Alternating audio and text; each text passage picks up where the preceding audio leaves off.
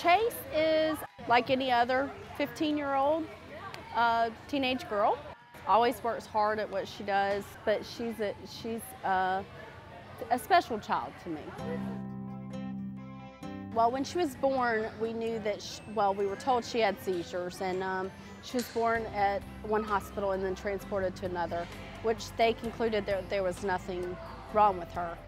When she was a year old, she had a seizure, and I took her to the hospital. At that time they ran tests, and she was in the hospital for about 2 weeks as they were running tests trying to find out what exactly was going on with her. And that's when we found out she had cerebral palsy. I've tried to do, as a parent, everything that I can to make her to let her do whatever she wants and to try her hardest at everything she does.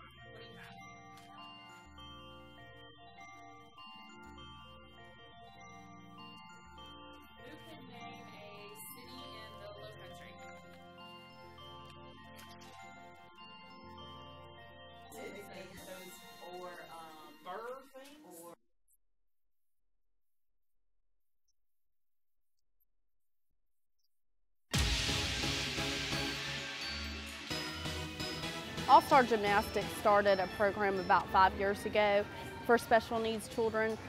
Chase was the first gymnast that actually did gymnastics here. The first year that they were around, she was the only child who competed in the Special Olympics from All-Star. There were other area people around, but she was one of the first ones, and now they have about 6 gymnasts that are competing this year. So every year it's gotten larger and larger.